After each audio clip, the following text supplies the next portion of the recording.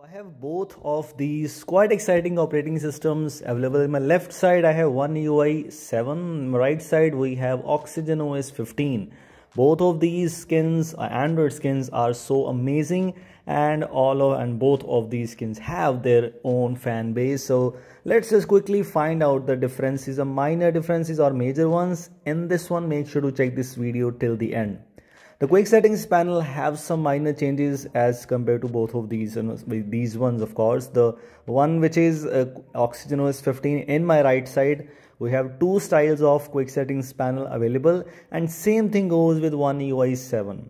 If you swipe down from the right top, you will see this expanded quick settings panel. Click on panel settings, choose this together option, and then click on done. You will see two styles. For example, now in moving into OxygenOS 15, you can see we have these options available. With One UI 7, this sort of quick settings panel is here. In my personal opinion, yes, One UI 7 quick settings panel seems to be quite impressive one as compared to OxygenOS 15. Moving on to some of the lock screen themes present in this case. In this case, we have some more lock screen themes available with OnePlus, or you can say OxygenOS 15. Some options like blur wallpaper and some theming options. We have this option named as Flux theme. Some of these themes are pre-installed, pre-built. We also have some more wallpaper options and so on. So in the terms of theming, I guess OxygenOS 15 have a lot of options available for you. Like one of my favorite features in OxygenOS 15 is the Flux theme. So options to customize these words, etc. Of course, some features are missing from OxygenOS 15, like you cannot use custom words, you cannot do custom text in this case. But yes, everything has some advantages or disadvantages. But moving on to One UI 7, you will see some options and customizations a bit similar to iOS, you can say, because we have some options for lock screen styles, we have options for lock screen fonts, clock styles, clock fonts, new UI.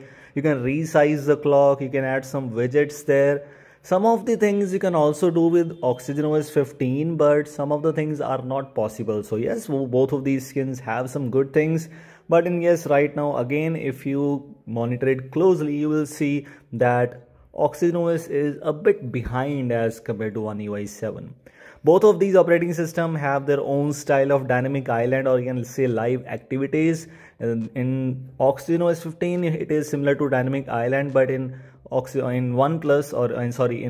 UI 7, we have that pop-up or that notification pill available in the status bar. But in the lock screen, you will see a major difference. In One UI 7, at the bottom, you will see this kind of pop-up available.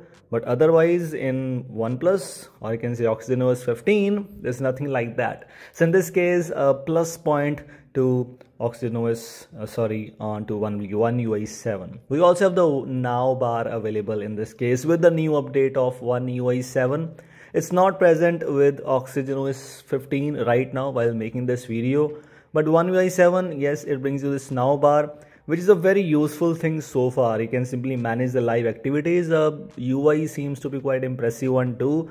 Unfortunately, it's missing from OxygenOS 15. So again, a bit plus point to One UI 7 as far as I know. We also have the toggles available in the quick settings panel for media player, and it brings you new animation, new slider things, and a lot more things. Quite polished in quick settings panel, the UI I'm talking about with One UI 7.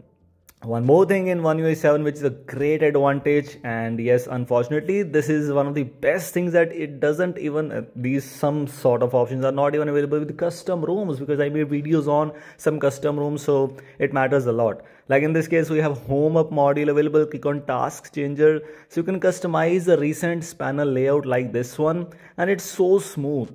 This is just one of the examples I'm showing you with One UI 7. So in case you are not actually into One UI, you have never used One UI, you might fall in love with One UI in the terms of features, customizations, and everything done by default. Everything is available to do without any kind of root or etc.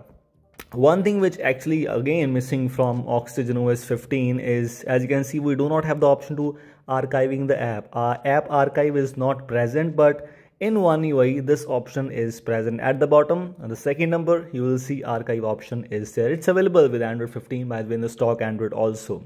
One more thing which is actually an advantage for One UI 7 is the Galaxy AI. We have AI options available everywhere. Some of the AI options are already a part of OxygenOS 15 also, but in many cases, Galaxy AI is far ahead as compared to OxygenOS 15. So the conclusion basically right now is, if you want to use a cleaner UI experience and alongside with all the features and so on, One UI 7 is definitely a clear winner. But if you need minimalism, not more features, maybe it will take some time to change, but we have the option for OxygenOS 15 too. It's totally up to you, but I will definitely choose One UI 7. Thanks for watching.